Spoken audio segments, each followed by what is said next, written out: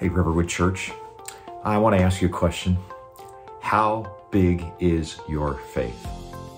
You know, I don't know if you've ever really given a lot of thought to that, but it's kind of hard not to when you read, as I have, from Luke chapter 17.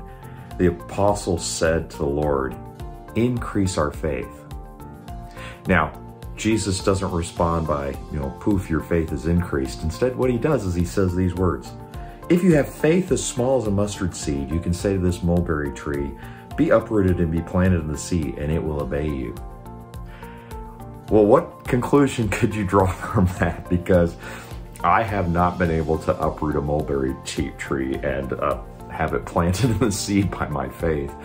And I think in some ways what Jesus is saying is it's the smallest of faith that can do the impossible things. And so maybe you haven't seen that magnitude of things in your life, and maybe the conclusion is you just don't have a big enough faith.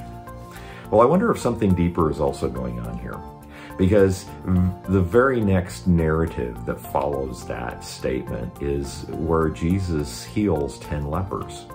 And if you remember that story, only one turns back.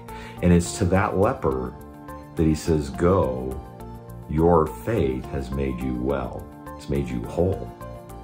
And so I got to thinking that maybe the idea that Jesus is trying to convey here isn't so much about the magnitude of the size of our faith, because if we have faith as small as a mustard seed, impossible things will happen. And I think the thing that maybe he's trying to impress upon his disciples is faith that shows up. It shows up when that leper turned to show gratitude for what God had done. And so when we notice the things in our lives that God is doing, that's an expression of faith.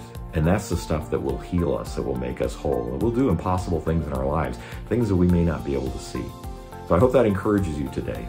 And hey, I am looking forward to being with you again on Sunday. As we conclude our study of the Gospel of John, we'll be looking at chapter 21. And it's just a great restoration chapter. So read that. I think you'll enjoy just the words that Jesus has for Peter. And I think you can probably identify with those yourself. In any case, look forward to seeing you Sunday, and have a great day.